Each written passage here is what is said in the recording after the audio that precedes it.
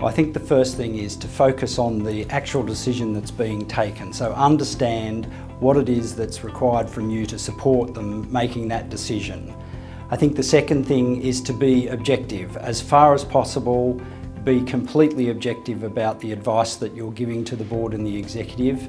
And I think the third thing, along with that, is to be as constructive as possible.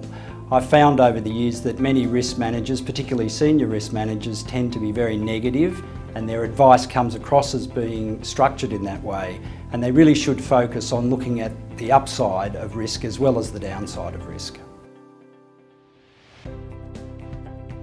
I think that you need to make your advice on risk as relevant to the problem at hand as possible, to make it as simple as possible so it's readily digestible. And I think it also needs to be, as far as possible, broadly consistent with other information they're getting from other parts of the business. Unless there's a specific reason for it to be oppositional, I think that you should always seek to ensure that the advice you're giving is consistent with other information they're receiving.